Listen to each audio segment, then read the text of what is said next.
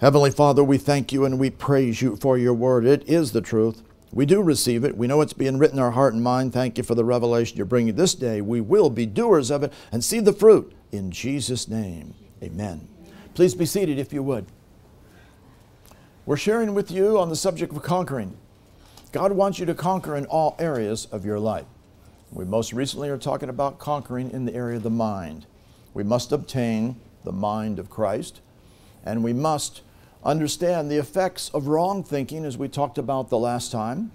And today we're going to talk about conquering the spiritual warfare that would come against your mind. This is so important. Proverbs 23, verse 7. For as he thinketh in his heart, and remember this is the word nephesh, which means soul, and that would refer to the area of your mind as you're thinking in the soulish realm, which would be in your mind. So is he. Therefore, we've got to get our mind in line with the Word of God. It's important for us to get the mind of Christ and have the Word so that we can be ready to deal with everything that would come against us. We talked about the fact that we must get transformed by the renewing of our mind. Romans chapter 12, verse 2. Be not conformed to this world, but be ye transformed by the renewing of your mind. The word transform, metamorpho, the change into another form, which we know that's the metamorpho is the, like we learned in science class about metamorphosis, which is the change of species from the caterpillar into the butterfly. That's what's going to happen to us. We're going to be changed from a carnal minded to a spiritually minded, from a worldly minded, earthly minded to a heavenly minded. And that's what must happen. The total renewing, complete change and renovation of our mind to the Word of God, which is what we must have. Now, we talked about if we're going to conquer the warfare that would come against our mind, we must master what 2 Corinthians 10:5 and 6 tells us to do. Casting down imaginations, which are reasonings, and every high thing that exalts itself against the knowledge of God.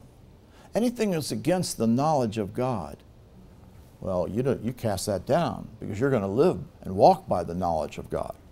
And you're to bring into captivity every thought, that's important, to the obedience of Christ. Not just some thoughts, every thought. God does not want the devil having place in your mind whatsoever.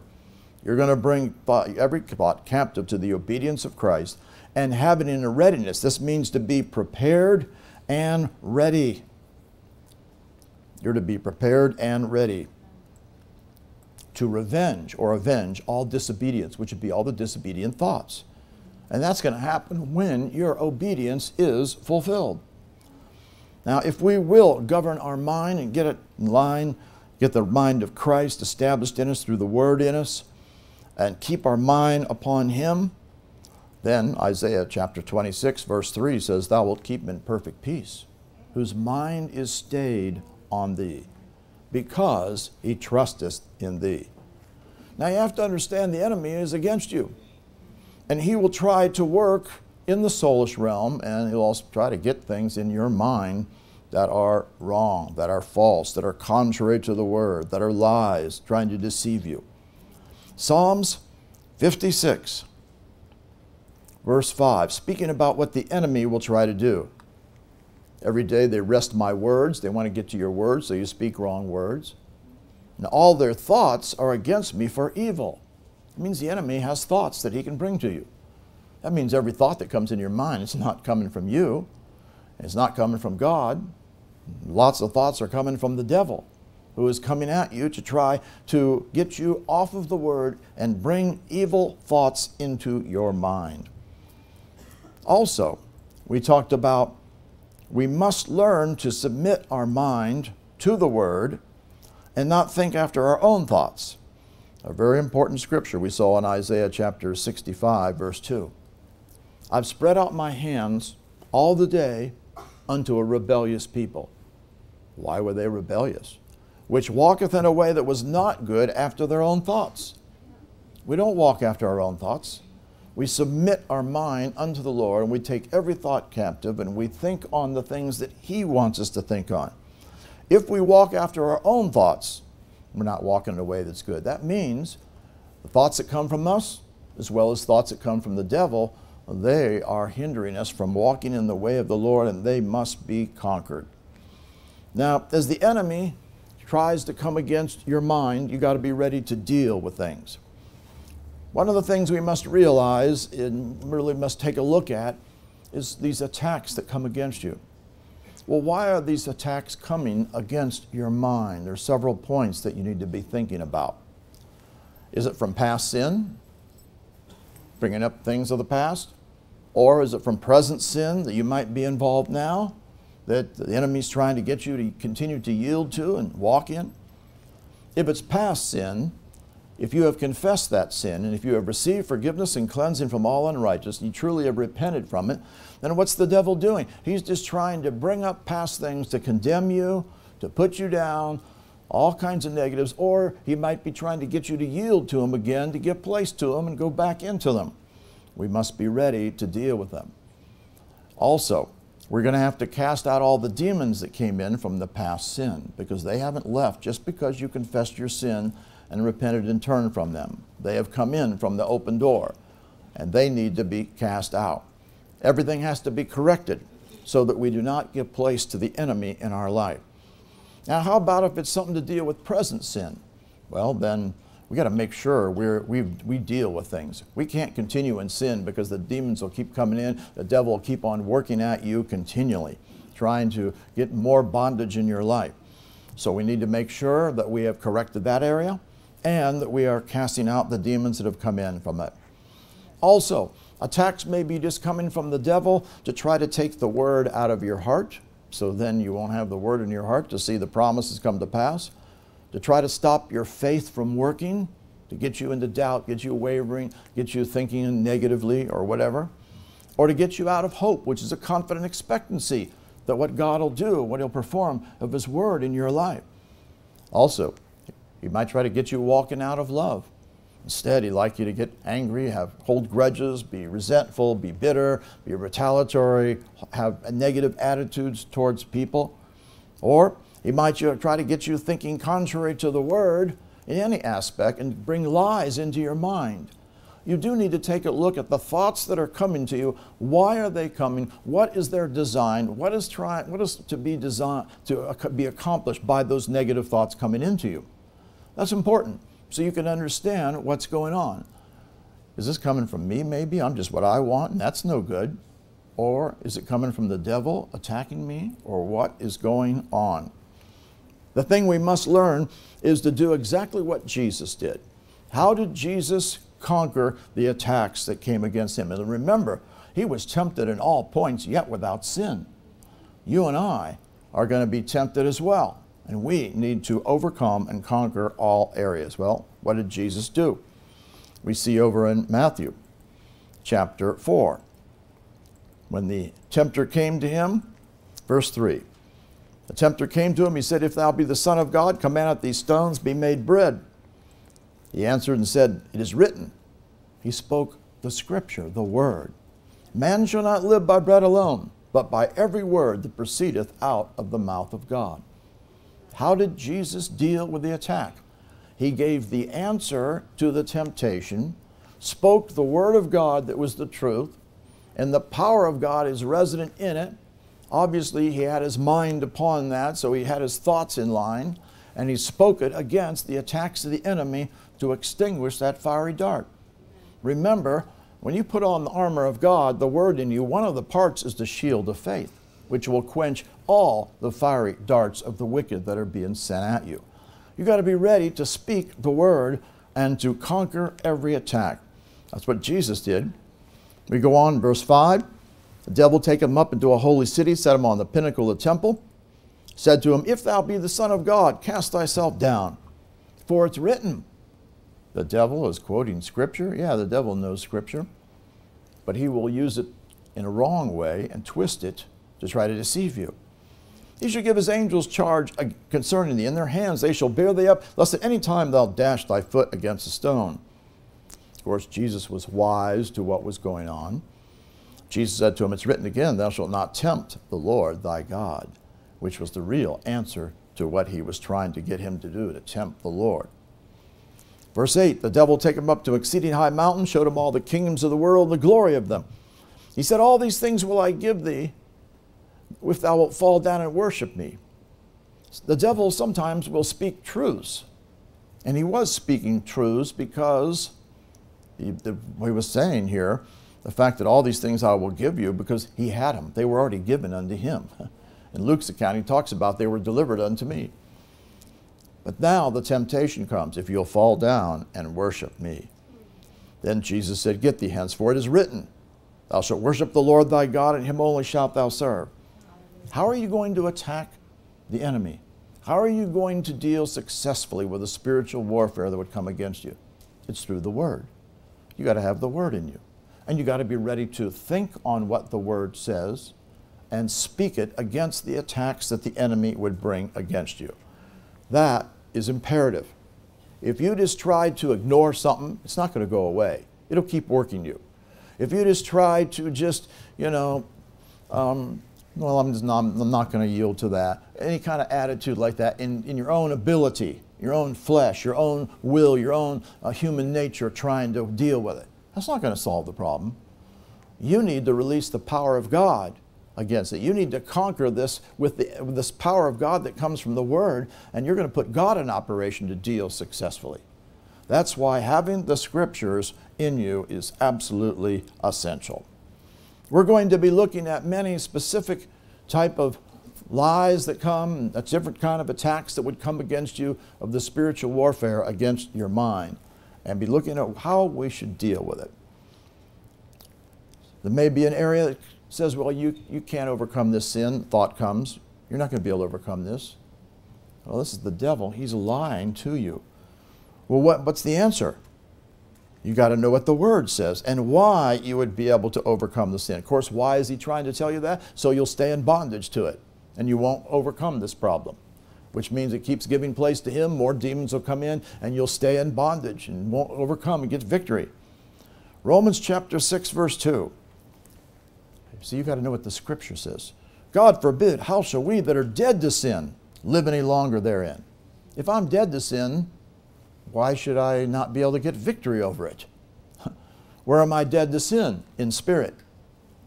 That means if I walk according to the Spirit, I will not sin. But if I walk according to the flesh, where sin dwells in the flesh, I'll sin continually. Or unto a carnal-minded attitude, I'll sin as well. But the good news is you're dead to sin. And you don't have to yield to this any longer. Verse 7, he that's dead, the old you's dead and gone, there's a brand new you on the inside of you, is freed from sin. That means in Christ, you are free from sin. Your spirit is not sinning. The sin is coming from the soulish realm or from the body. So you're freed from sin. That means I can overcome this. These Scriptures show I can overcome every sin because I am freed from sin. I'm dead to sin. Now, of course, you have to walk after the way of the Spirit. And that brings us to other Scriptures you must know. So you got to know these Scriptures, and then you speak them against those lies that the devil would bring against you. Verse 11, likewise reckon also yourselves to be dead indeed unto sin, but alive unto God through Jesus Christ our Lord. Not only am I dead to sin, I'm alive to God, and God will come on the scene and conquer this attack. Let not sin therefore reign in your mortal body, you should obey it in the lust thereof.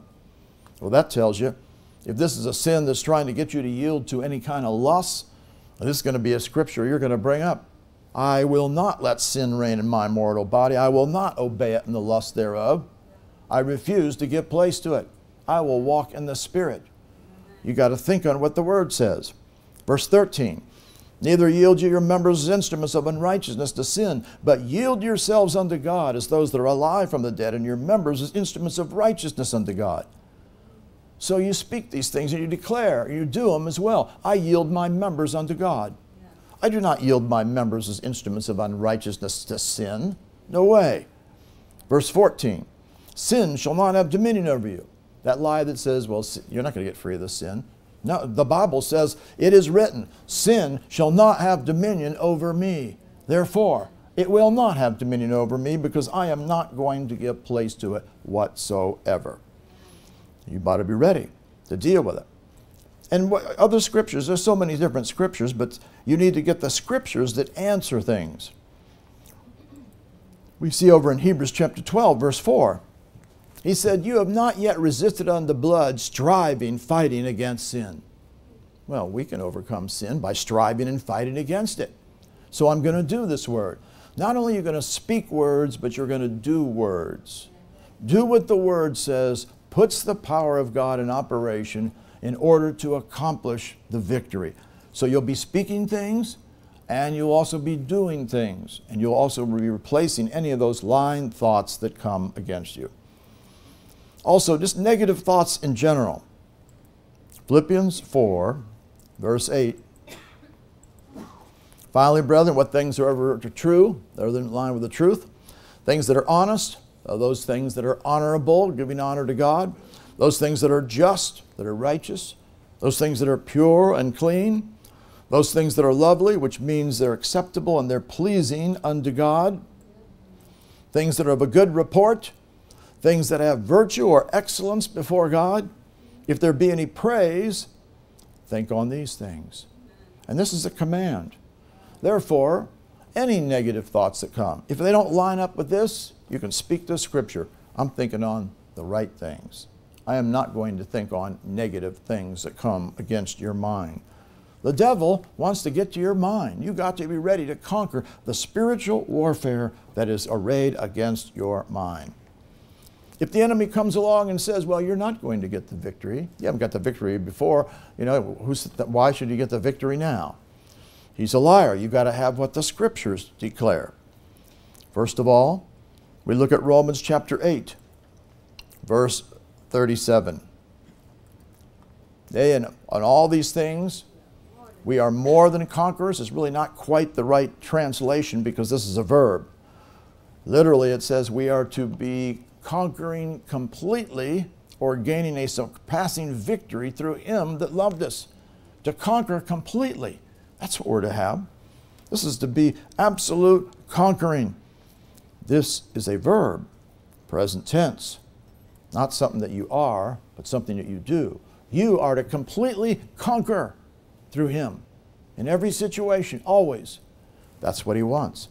So, he says, well, you can't conquer. No, God says that I am to completely conquer in every situation. And I will do it. And then we come over to 1 Corinthians 15. You have what the scriptures declare. You got to know these scriptures. If you don't know them, then you got to get a concordance out or something and get those scriptures out and find them, or have notes written down. Do whatever you got to do. Run around with 3x5 cards with them written on them. Do something to have the word before you. Don't try to deal with it in the flesh or to deal with it in your own mind. No, that's just you trying to overcome spiritual attacks with carnal means. It won't work. The enemies won't leave, see. 1 Corinthians 15:57. Thanks be to God who giveth us the victory. This is a present tense verb. Literally would say, who is giving us the victory through our Lord Jesus Christ. So the devil says, you're not going to get the victory. You tell him the lie. No, God is giving me the victory through the Lord Jesus Christ as I'm putting him in operation. So you're going to confront those attacks and make sure your mind is thinking on the correct things, and then speak these things to extinguish the fiery darts of the wicked. And of course, you're going to put them in operation by doing what's necessary to see the victory come forth. 2 Corinthians 2:14. He thinks, well, you might got some victories, but you're not going to always get a victory. You have this scripture ready. 2 Corinthians 2:14. Thanks be unto God who always, that's not once in a while. That's not win a few and lose a few. Always causes us to triumph in Christ. Meaning we can triumph in every situation, always. So you got to have these scriptures ready. So when the lie comes, you're going to speak this scripture. It's going to extinguish that fiery dart. The power of God is going to be put against that and dealt successfully. Remember, if Jesus spoke the word, what do you think we need to do? The same thing. And it caused these temptations to be eliminated, caused the devil to leave him, And he'll do the very same thing for you. Many people try to just deal with things in the natural, and that is a mistake. And of course, what's going to give you the victory? Because you are going to put your faith in operation. Let's say you're dealing with evil spirits that you're working on casting out.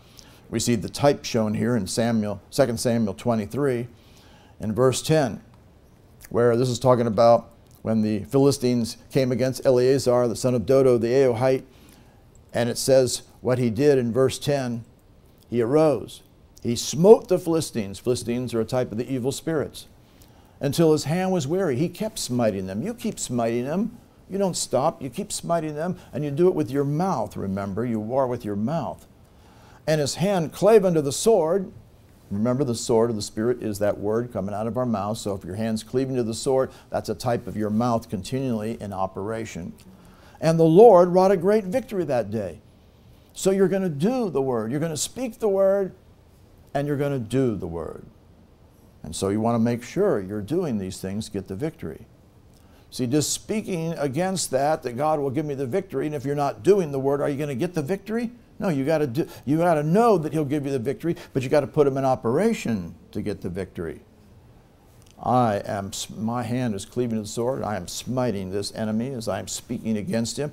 God is giving me a great victory. You are attacking the enemy as you are speaking forth the word of God against him, or casting him out, or resisting him, or speaking to a mountain, whatever it might be that you're putting your authority in operation against. And you can also say, well, you're just all by yourself. No. There's more there be with me than with the enemy. And that which is available for me, which all the angels, I can see them as many as necessary come on the scene. You got to know this scripture. This is when Jesus was in the garden there, and he was going to be taken to the cross by these guys. And he said, thinkest thou that I cannot now pray to my Father, and he shall presently give me more than 12 legions of angels? Jesus had revelation that 12 legions of angels would have been what was necessary to deal with all the attacks of the enemy that were coming, with all these evil spirits working through them. Well, you can do the same thing. The angels will come on the scene and smite those enemies and bring forth what God wants for you, to deliver you and bring you out of that particular situation. So you got to be ready to deal with things. What about if you are murmuring, complaining, and griping about things? We can't be doing that. You got to know what the scripture says. You got to be ready to deal with these things.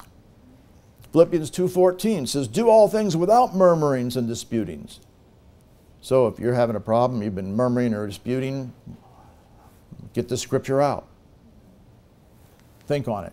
Replace your negative thought of murmuring or disputing. Get this thought before you. Do this. Think on it. Speak it. Declare it. Act on it. I will not do anything with murmurings and disputings. I will do everything unto the Lord, and do things joyfully in a right attitude unto the Lord. And also remember what's going to be the result if you don't stop murmuring and complaining and so forth. Look what happened in 1 Corinthians 10:10. You need to know the repercussions of continuing in sin. Neither murmur you, some of them also murmur, and were destroyed of the destroyer. You're giving place to the devil. He'll come in and get you. So you got to know these scriptures. That'll be a deterrent. Hey, I'm not going to murmur because I don't want to be destroyed of this destroyer. You've got to have these scriptures. When you have the scriptures before you on problem areas, you'll be able to combat whatever is coming against you by seeing the repercussions of them, by seeing what you're supposed to speak or think, or what you should be doing, like in the case of doing all things without murmuring.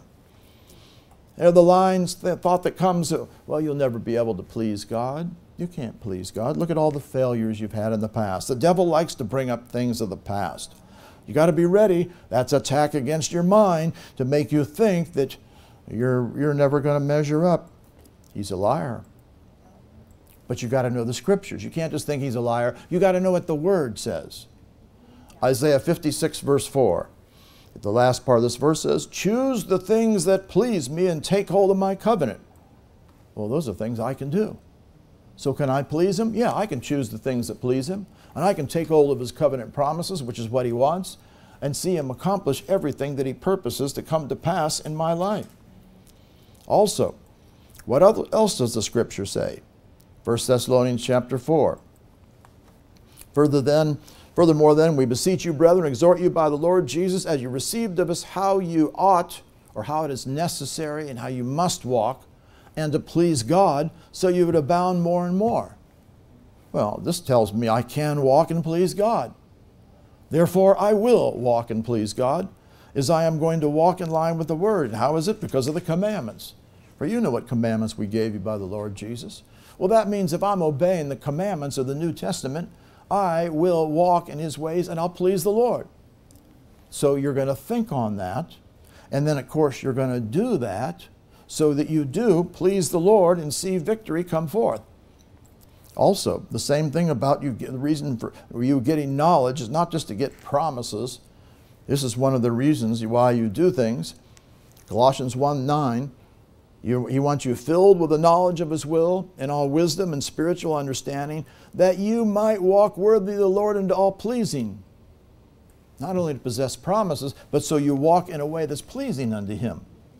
God wants us to be pleasing to Him. So therefore, that's why you get knowledge, understanding, wisdom, so you can walk in the way of the Word, and that will bring pleasure unto the Lord. You will please Him, which is what He wants.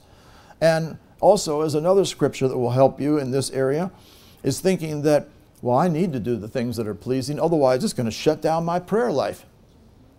That's right. You may know how to pray accurately, but if you're not doing the things that are pleasing to Him, are you going to see your prayers get anywhere? No. Look what it says in 1 John 3:22. You got to know these scriptures. Whatsoever we ask, we receive of Him. Why? Because I prayed accurately? Well, that's part of it. Because we keep His commandments and do those things that are pleasing in His sight. Therefore, I'm going to have that scripture before me. And those are some things that I need to make sure that I know, because I don't want anything hindering my prayers from getting results. See, the devil's designs will tell you some lie, and he's got lots of different designs to stop, because he knows what these scriptures are saying, how they're going to hinder you. Remember, he knows the scripture, and he'll try to get you off track. He wants to get the Word out of you and stop you from knowing the Word, doing the Word, receiving the promises, and seeing the victory come forth in your life. Now, how about the thought that comes, well, I just don't want to. I'm not going. I don't want to. My will's not set for that. Well, you got to combat those attacks. Thoughts that come, I don't want to. Feelings that come, I don't want to do that. I don't want to pray. I don't want to get in the Word. I don't want to go witness. I don't want to cast out. I don't want to do these things. I don't want to change my attitude towards so-and-so, whatever it might be. No. Isaiah 1:19 says, if you be willing and obedient, you'll eat the good of the land.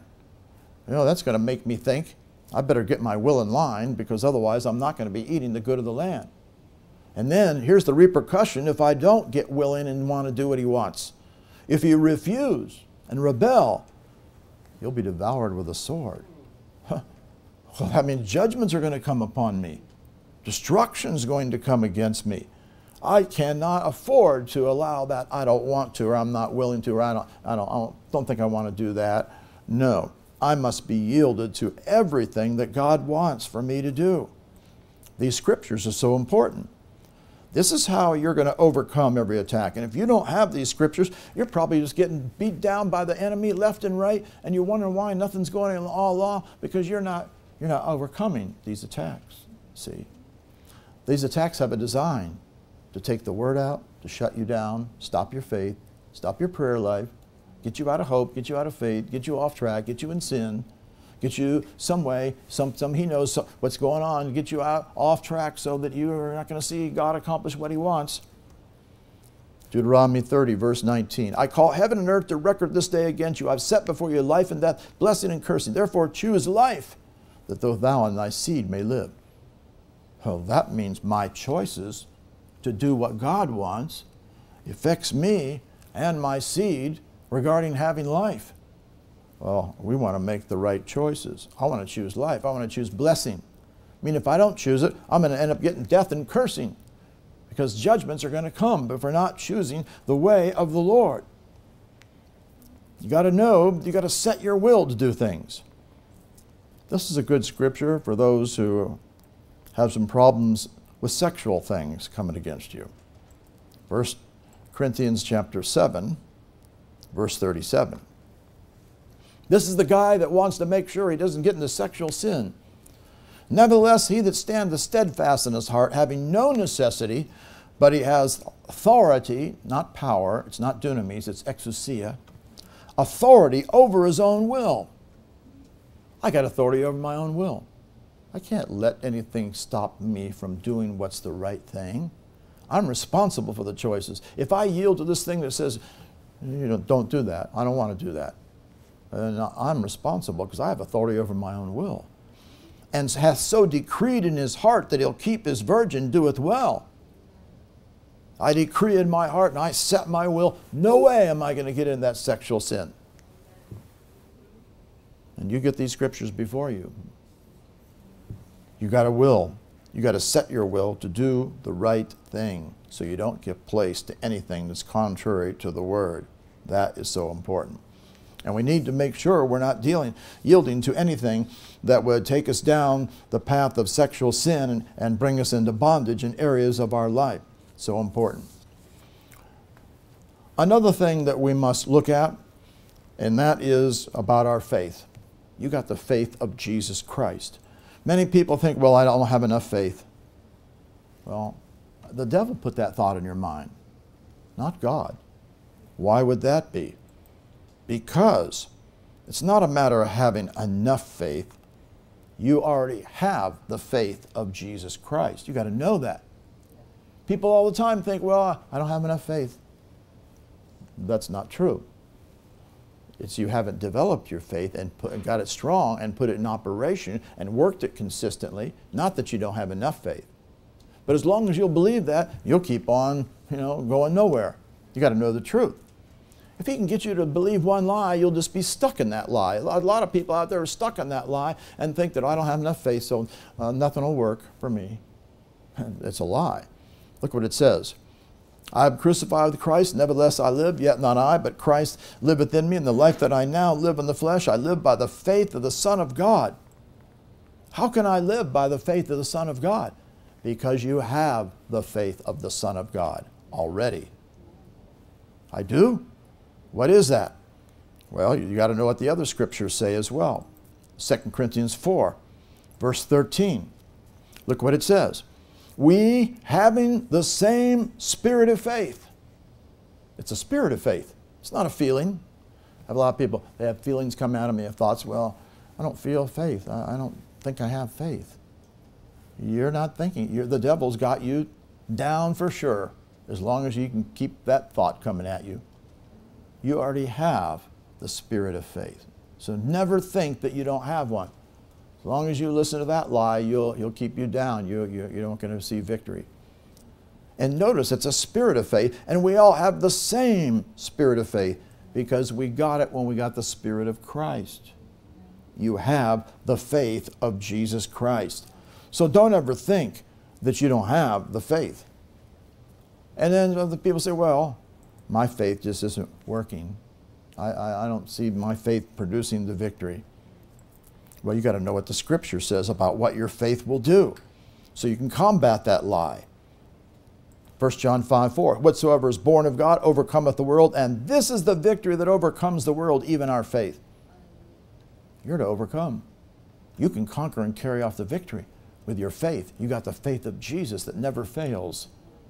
That faith will work. That is, if you work it and you don't let the enemy stop your faith from being put in operation. You need to work your faith. Many people say, well, I just believe such and such, but I haven't seen anything happen.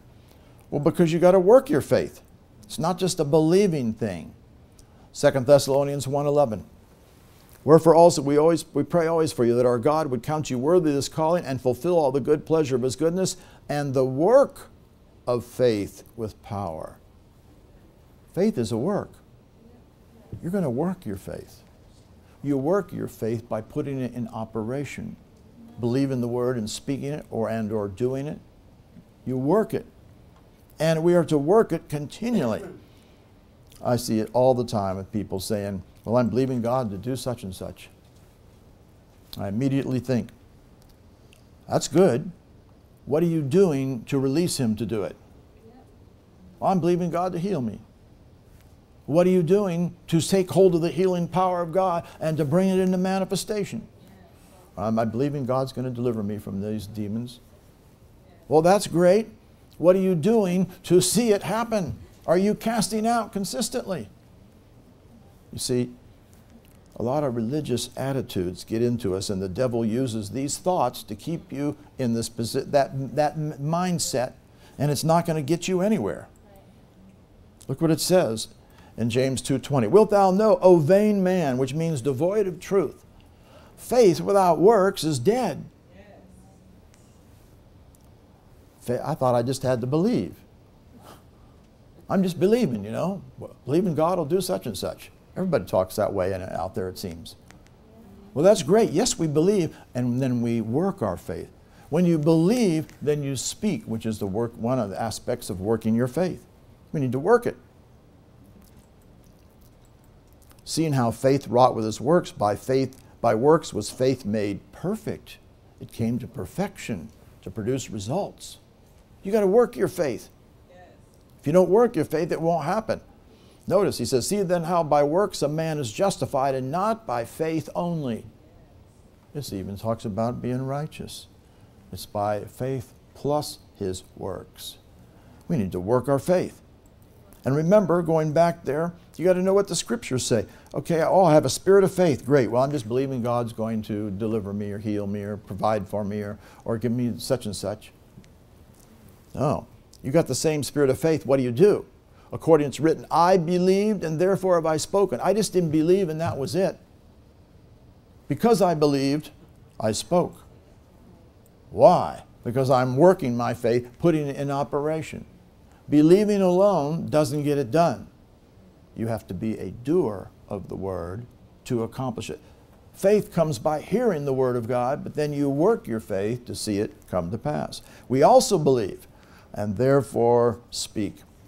Don't ever accept that says that my faith won't work or that I don't have enough faith. What is the answer for what's supposed to happen with your faith anyway? Your faith is to grow exceedingly and become strong, not get more of it. What you have is to become strong. How does something get strong? By exercising it and working it and developing it. Just like muscles, you know, if you work them, they get stronger. Your faith will get stronger and grow exceedingly if you work it. We got to work it. If you're not doing the word, if you're not speaking the word, if you're not putting it in operation, you may believe the word, but your faith's doing nothing. Remember, it's dead. Faith without works is dead. We must put things in operation. Then other lies come, such as, well, I don't feel like God's with me. I hear that one from people. I don't feel God. He's not a feeling thing. He's a spirit. Yeah. Don't waste your time making your feelings a barometer of whether God's with you or not. Doesn't matter what you feel like. It all matters what's happened on the inside of you. As God's came on the inside of you and you're doing the word, He'll bring things to pass. Of course, a lot of people have believed that, well, I know God's with me even though He'll never leave me or forsake me. We've talked about this. You got to know the accurate truth. When he says here in Hebrews 13:5, I'll never leave thee or forsake thee, that's a mistake in the translation. Why? If it says, I will never leave thee, that would be a future tense verb. It is not a future tense verb. It is an aorist, which is a simple statement, and it's in a subjunctive mood, which means it's a conditional statement. Meaning the way you would translate that is, I might never leave you if conditions are met. Otherwise, I could leave you if conditions aren't met. Same thing with forsake. It's also a subjunctive mood verb. So you've got to know these things. So you just don't take scriptures, that's another thing, taking scriptures that you think answers the problem, and it didn't answer the problem because it wasn't the truth of what you were thinking. Well, it says that in the King James. Don't ever follow a translation, English translation, without checking it out and finding out if it's right. Otherwise, you could be believing a lie, which is everybody believes, most everybody out there believes this. He'll never leave me or forsake me. Not so. It's only if you meet the conditions. Well, if that's the case, is God really with me? How do I don't feel Him. I don't feel His presence. Well, why don't you just do the Word and you'll see it happen. James 4:8, draw nigh to God, He'll draw nigh to you. If I just do my part, He'll draw nigh to me. Doesn't have anything to do with feelings. If I get in the Word, I praise and worship Him, I do the things He says, I put Him in operation in some way of drawing nigh to Him, God will draw nigh unto me. So we need to believe the truth of what God's Word says. Back over in Proverbs chapter 8, verse 17. I love them that love me. You show love towards Him by what? Keeping His commandments and keeping His sayings. He loves them, loves you back. Well, that means He must be with me. He hadn't forsaken me or left me because I'm doing the Word. And those that seek me early shall find me. If I seek Him, I'll find Him. Well, I have to do my part. See, a lot of times people they're in the feeling realm because they're not even doing the Word to see the Word come to pass in their life. No, we don't ever go by those things. And then the thought will come, well, I don't see the Word working for me. Well, there's got to be a reason. Because is God failing you? Because basically you're saying, in essence, or the thought that comes, the Word's not working for me. God must not, wonder why God's not working for me. It's almost like tantamount to blaming God. You should be doing this, but you're not doing this. It should be working for me. Why isn't it happening? Look at this. Jeremiah 1:12 said, the Lord said to me, thou hast well seen, for I will hasten, watch over my word to perform it. God's a performer of His Word. He never hinders His Word. He will always perform His Word if you and I meet the conditions. So any thought that comes and says, well, the Word's just not working, it's not God that's the problem. It must be something that you're doing or not doing, or the devil's hindering you and you're not doing what needs to be done to conquer and overcome to see the victory. You see so many people, and what do most people out there think? Well, God's in control of all things, you know. Whatever happens must be God.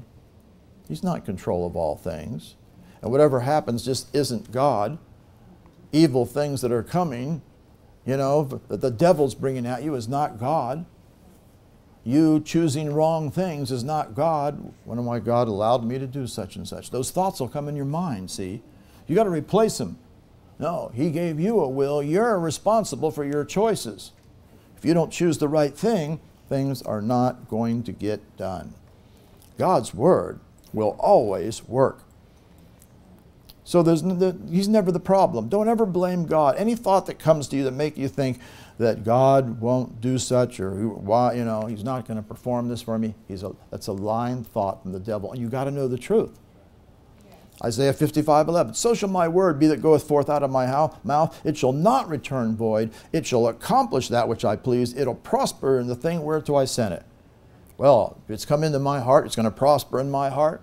If I put it in operation, it's not going to return void. It's going to accomplish what He pleases as I'm a doer of it. You got to know what the Word says and be ready to speak that. Other thoughts will come to you and say, you know, well, you aren't seeing anything happen because look at the circumstances. Are your circumstances a barometer that God is working? No. We know this. Especially, everybody should know this from deliverance. You start casting out and you haven't seen the change yet. Well, what does that mean? Well, you haven't cast everything out yet. You keep on casting out until it's gone and then you see the change. You may see some changes as you're doing it. Some changes may not come for a long time until you have driven enough out to see the change. Otherwise, if you're doing the Word, it's working. 2 Corinthians 4:18, while we look not at the things that are seen, but the things that are not seen. Our focus is in the realm of the Spirit. Any things that come against your mind trying to make you think something's not working by looking at it, your barometer in the natural, what I feel, what I see, situations. That's not the way you view things. The question is, are you putting God in operation? Are you focused on the things that are not seen? And are you putting Him in operation to accomplish what needs to be done to bring the victory, to overcome the situation, to release Him, to accomplish something, to put Him in operation in your life? The things that are seen are temporal. The things that are not seen are eternal. Otherwise, we need to be focusing on the realm of the Spirit. Here's a good example. Romans chapter 4, verse 18. Abraham had a promise that he was going to have a child, a seed.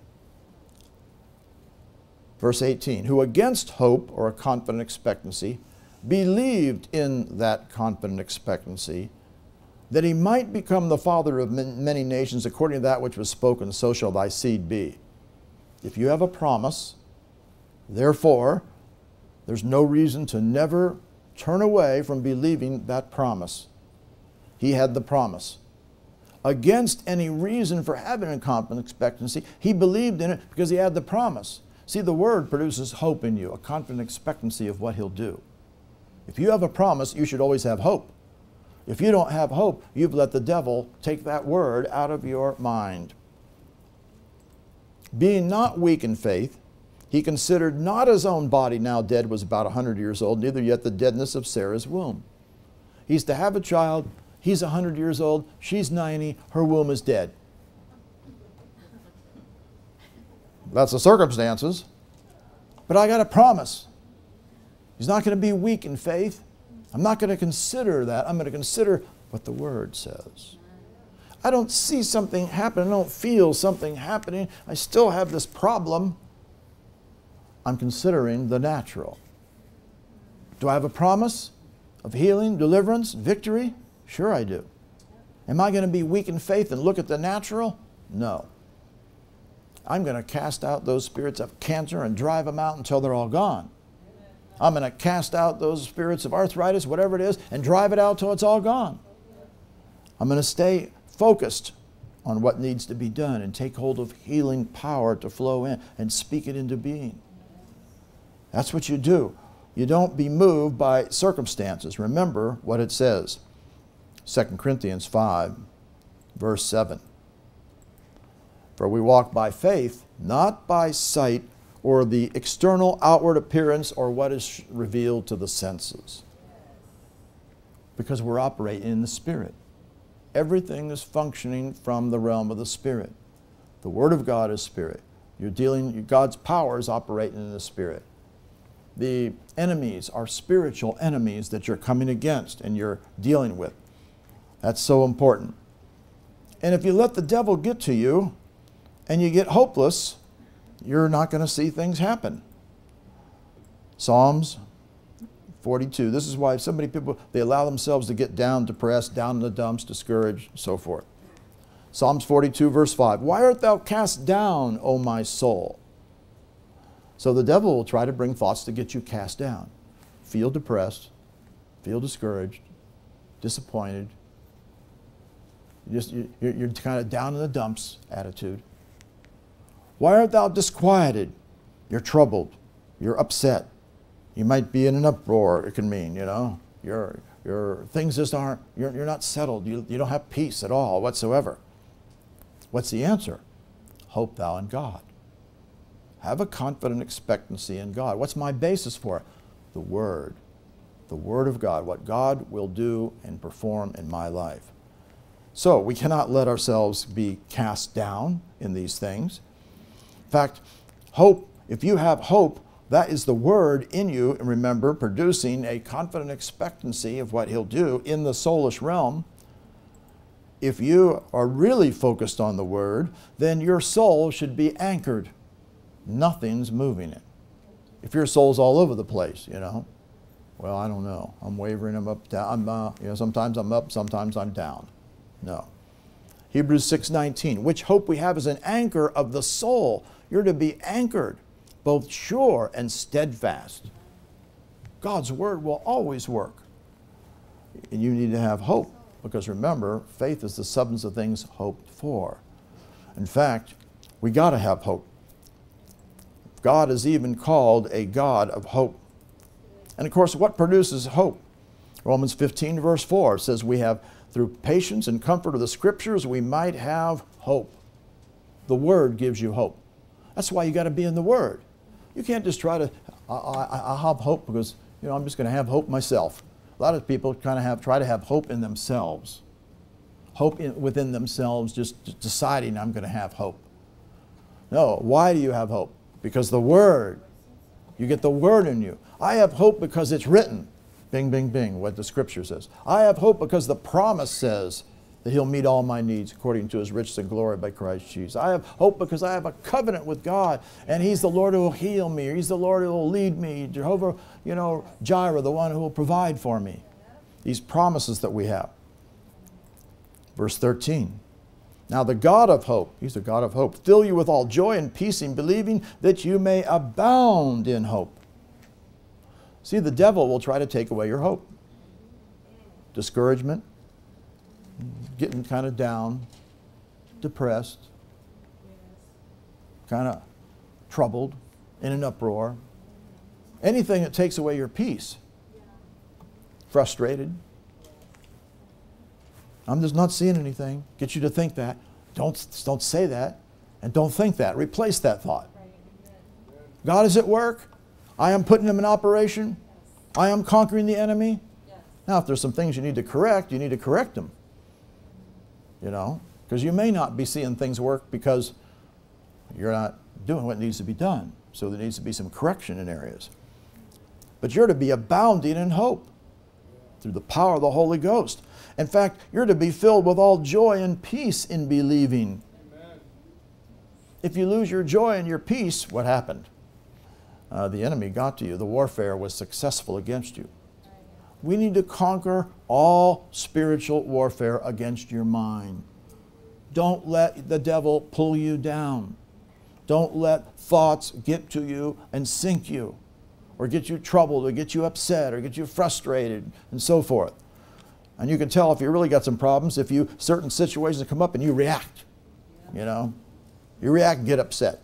You react and get kind of angry. You get to react and that's the way you just react, like something little pushes your button and here you are. You got some bondages there. Those are areas where you need to really tromp on casting out and correct those areas and take those thoughts captive instead of sometimes you don't even think about it. It just happens. Those are areas where you got some real bondage that needs to be cast out. You got to get the Word in you to get you so established so you won't give place to that and just reacting it. See?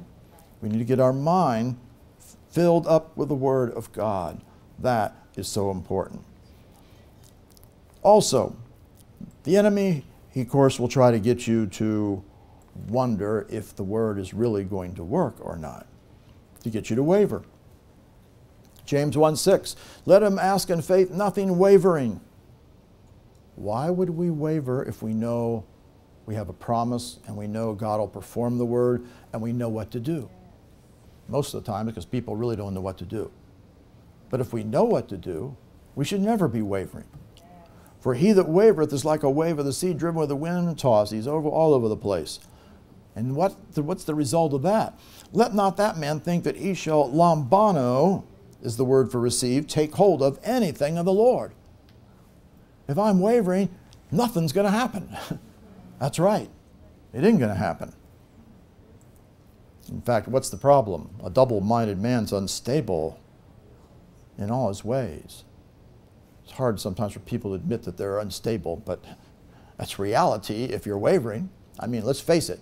Throw the pride out the window, and think, I'm unstable. I got to get this in order here if I'm wavering. Amen. We should be constant on the Word, steadfast, abounding in hope, confident expectancy, knowing exactly what God will do in every situation. And then the enemy will come along and, I don't have the confidence that this is going to come through for me. You got to be ready to tromp on that and stop that thought from penetrating and getting a hold of you. that you don't have the confidence in the Lord or the confidence that this will happen. Immediately, the scripture should come up to you. The Lord shall be thy confidence and shall keep thy foot from being taken. Being captured, this means. I'm not going to get captured. The Lord's my confidence. I'm going to triumph. I'm going to overcome. The enemy's not going to get to me because the Lord is my confidence. I have confidence in Him. And of course, anything that tries to make you think, well, you know, you can do it yourself. That old thought comes. No, that's not going to work because confidence in the flesh is a failure. We are the circumcision that worship God in the Spirit and rejoice in Christ Jesus, have no confidence in the flesh. Anything of the flesh is not going to make it. It's all going to be in the Spirit by the power of God, with the authority, with the faith of Jesus. You're putting in operation. You're putting God in operation, not anything of the flesh. You need to get that turned away. Now, of course, the enemy attacks your confidence. Well, I've been trying this, I've been working this, and it just hadn't worked. Oh, the devil's getting to you. You cannot let that happen. Hebrews 10:35, cast not away therefore your confidence. Never let your confidence go. Now, if you need to correct something, it's fine to say, okay, where am I not on track? Or what do I need to get straight? Or what do I need to know that maybe I don't know? Or where have I been giving place to the enemy that's why things aren't working? Don't ever think, well, I don't see, it's not working. No. God always performs His word, and He never makes any mistakes, and everything is going to be accomplished. Every promise is true. He's no respecter of persons. What He'll do for one, He'll do for all. If He delivered one, He'll deliver all. If He healed one, He'll heal all. If He prospered one, He'll prosper all.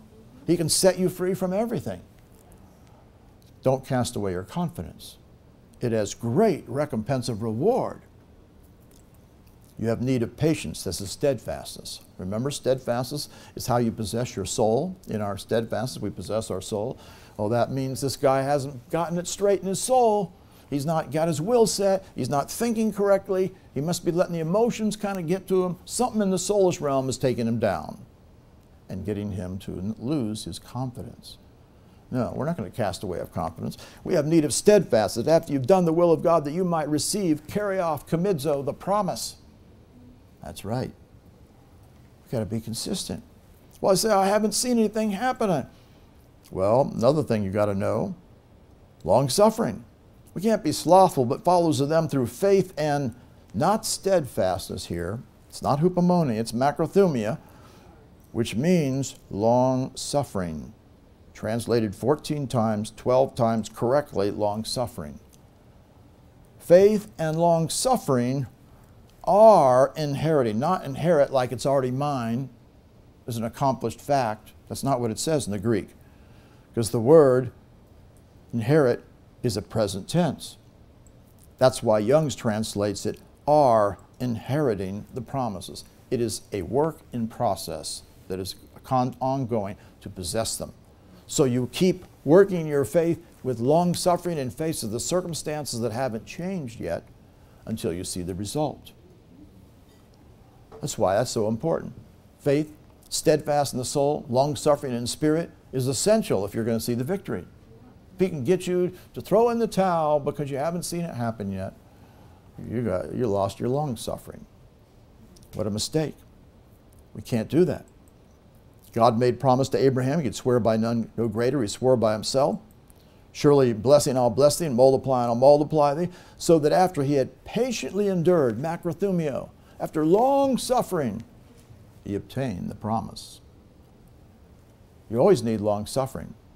You keep it going. You keep your faith applied. You keep on doing the word. You keep casting out. You keep resisting. You keep speaking to the mountain. You keep praying the prayer of faith, taking hold of the promise. You keep interceding. You keep binding, loosing, casting down. You keep doing all the things that we do. Steadfastness in the soul and long suffering in spirit, you'll obtain the promise. You'll see it come to pass. That's what we need to do. We cannot let the enemy have place. These are areas where he works against you. Another one is rejoicing. Well, I'm working my faith, but I sure don't have any joy in this thing. Well, that's a mistake. Joy protects your faith, and you need the joy of the Lord. Philippians chapter 4. Remember, Philippi was the place where Paul and Silas got thrown in jail. Looked like it was all over. Could they have joy in the midst of that? They have to have joy in the midst of that. The joy of the Lord is your strength, which means your fortified place of protection, because without your joy, you're going to get sunk. Philippians 4:4. Rejoice in the Lord always. That's a command. And again, I say rejoice. Boy, he's really emphasizing it to them. Imperative. Continually. God wants you rejoicing all the time. Well, I don't feel like rejoicing. Look at my situation. Why would I rejoice? On and on and on. Thoughts. Well, I haven't seen what I want to see come to pass. I can't rejoice. Yes, you can rejoice in the Lord at all times as you're putting Him in operation. You are commanded to rejoice in the Lord always. Is it a feeling thing? No. Isn't that what happens with most people? I don't feel like rejoicing. You get attacks. You need to rejoice anyway. Doesn't matter what the situation is. 1 Thessalonians 5:16. Rejoice evermore. No stopping that one. You just keep the rejoicing going. Well, I got all this attack coming against me. How can I be rejoicing in the midst of that? Well, look over here. 1 Peter 1:6. Wherein you greatly rejoice. Rejoice exceedingly, this word means. Though now for a season, if need be, you're in heaviness through the manifold temptations. This guy's getting barraged with his temptations and he feels heaviness. Is he going to let his joy go? No. God says, greatly rejoice. You need to keep that rejoicing spirit about you. Don't let the enemy take you down. Well, that means you have kind of got yourself focused off of Him. You're now moved by the temptations, the heaviness, the situation that's coming at you. A lack of joy takes you right out of the spirit, see? It's the trial of your faith. It's being attacked. Being much more precious than of gold that perishes. What's precious? Not the trial, but your faith. Though your faith be tried with fire. See, the enemy will try. That's why it says, count it all joy when you're enveloped with all these temptations. It's the trial of your faith. So you might be found in praise, honor, and glory at the appearing or revealing of Jesus Christ, whom not having seen you love, in whom though you see Him not, is He doing anything out here? You're operating in the Spirit. You should be. You rejoice, yet believing, you rejoice with joy unspeakable and full of glory. Have you learned to rejoice in the midst of any situation? Or do you get sunk by whatever wind blows, feeling, thought, situation, circumstance? Receiving the end of your faith, even the salvation or deliverance of your souls. Keep the rejoicing going. We also see it while we're over here in 1 Peter. Look what he says. Boy, this trial just beat me down. 1 Peter 4:12. Beloved, think it not strange concerning the fiery trial which to try you, as though some strange thing happened to you. It's just the devil showing up. Rejoice, insomuch as you're partaker of Christ's sufferings. Can you rejoice in the midst of persecution or attacks? Or do you get blown away every time something negative happens? We need to rise above it. God wants us to rejoice. James 1:2. My brethren, count it all joy when you fall. This means fall is to be encompassed by diverse temptations. What's happening?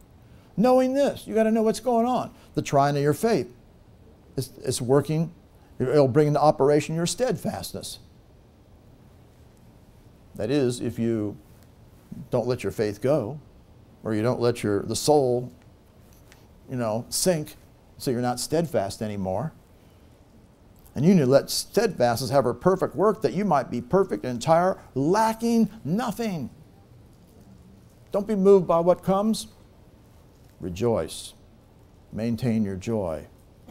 It's an attack against your faith. Don't let it stop your faith. Don't let it stop you from praying. You keep on applying. You're operating in the Spirit.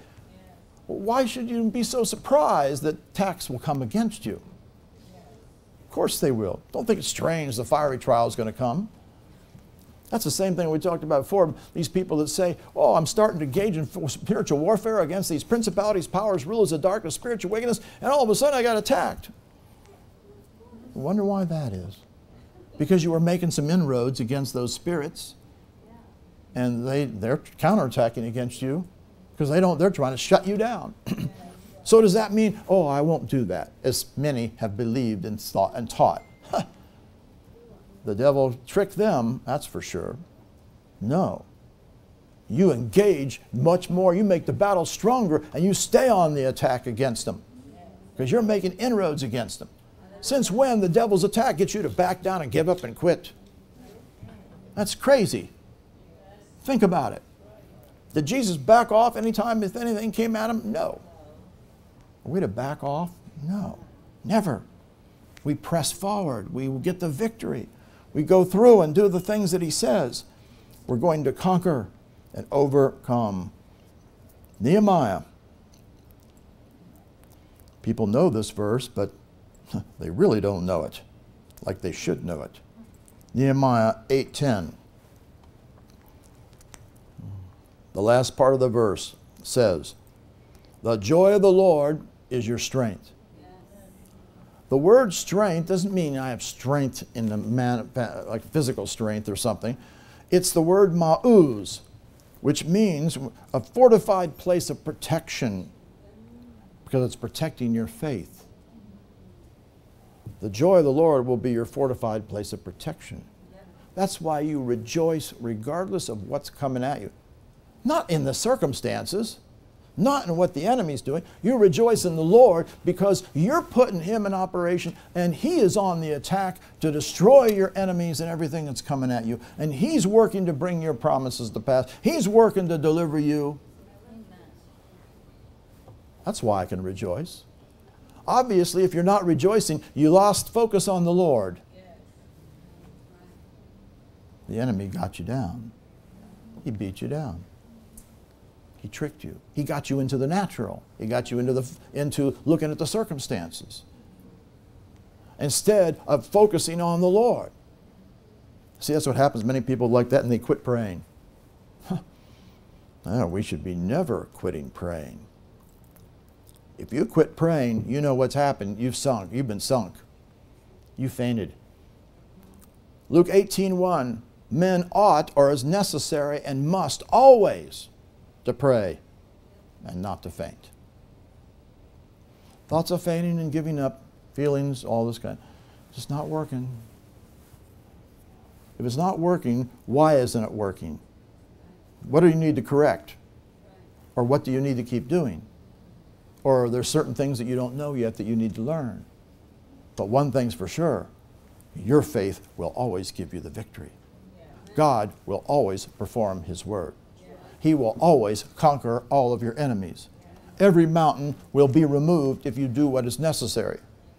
Every bondage will be broken. You can be totally victorious. And if you quit praying, you must have thrown in the towel and fainted. Because if you understand what you're doing, what are you doing when you're praying? You're putting the power of God in operation. You're putting him in operation. Why would you stop? I got overwhelmed. I got all these feelings. I got this negatives come against me.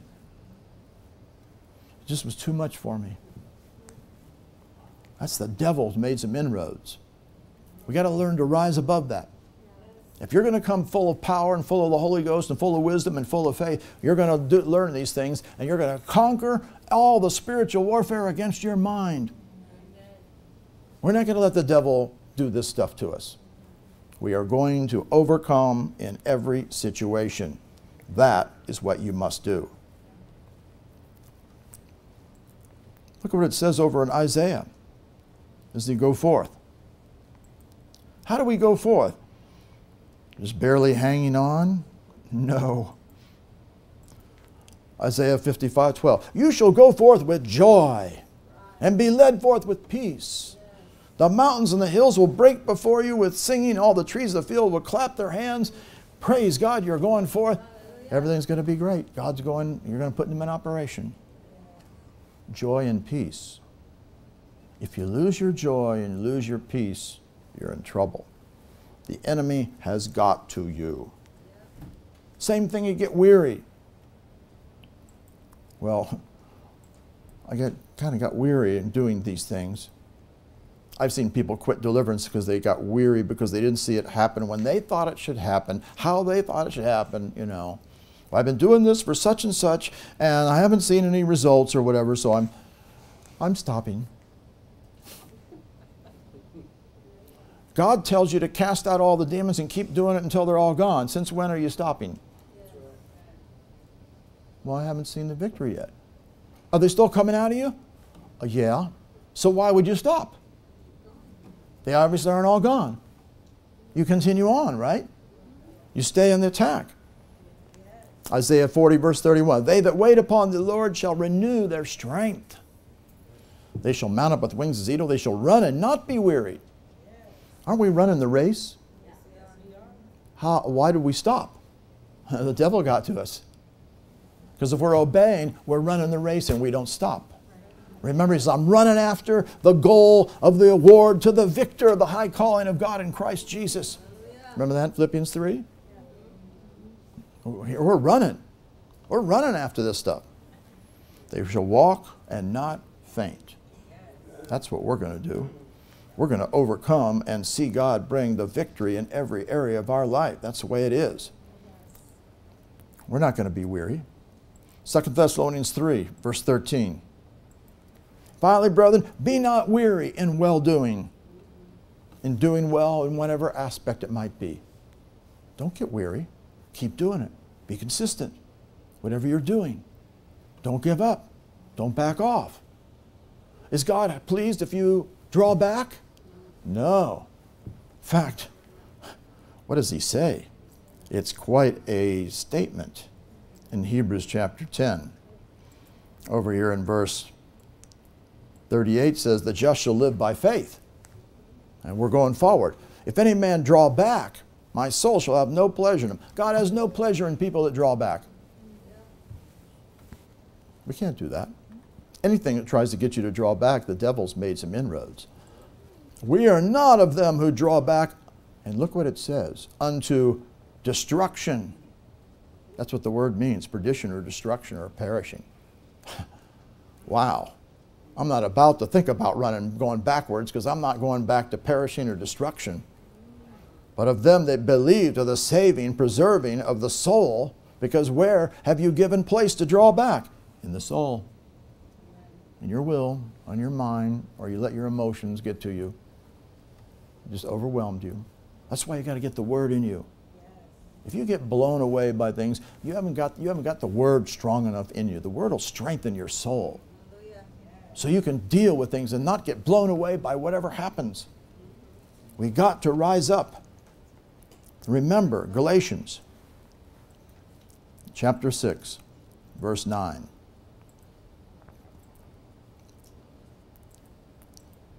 It says, we'll go back 2 verses. Be not deceived, God's not mocked. Whatever a man soweth, that shall he also reap. Well, it's bad news if you're sowing bad stuff, because you're going to get the repercussions. He that soweth to his flesh shall the flesh reap corruption. Yeah. But he that soweth to the Spirit, which is what we do, shall the Spirit reap life everlasting. Let us not be weary in well-doing, for in due season we shall reap if we faint not. Why do people not reap? Because they faint. The devil, they didn't conquer the spiritual warfare. It came against them. It's against their mind, their will, and their emotions. They got beat down. We can't allow that. You got to maintain joy. You got to maintain peace. You got to maintain walking in love. You got to maintain walking in faith. All the fruit of the Spirit need to be operating. Long-suffering. Every one of these things. They're all so you can function and see God accomplish everything that He purposes for you in your life. Praise God. Well, we've begun to talk about this. Tonight we got a lot more to talk about on covering many other areas of spiritual warfare that comes against your mind. Say this, Heavenly Father, I thank you and praise you for the Word of God, which is the truth, and I thank you that I know that you watch over your Word to perform it in my life. You will always perform the Word of God if I have met the conditions. I realize the enemy will attack the soul. Spiritual warfare will come against me, especially against the mind. I will not let the enemy have place. I will take every thought captive. I will cast down every reasoning, anything exalting itself above the knowledge of God. I will cast it down. I will do what the Word says. Any feelings, thoughts, or desires that come into me that would cause me not to do the Word, that is the enemy's attack. I will conquer the spiritual warfare, not in the flesh, not in my own willpower, not in my own mindset, but with the Word of God. I will speak what the Word says. I will think what the Word says. I will do what the Word says. I will act on the Word and put God's power in operation to conquer the enemies, extinguish the fiery darts, and see the victory come forth. I thank you, Lord. I will take a look at the attacks that come against me and think about why have they happened. Are they over past sins or present situations? Whatever they are, I'm going to deal with them. I'm going to get the Word in me. And I'm going to act on the Word and get strong and walk in the ways of the Lord and overcome. I will not allow the spiritual warfare coming against my mind to prevail against me any longer. I will rejoice. I will maintain peace. I will put my faith in operation. I will take my thoughts captive. I will think on the good things. I will guard myself and do what the Word says, so I overcome. I thank you, Lord, that I am a conqueror, and I will be completely conquering every attack coming against my mind. I will not give a place to anything trying to get me to sin. I thank you, Lord.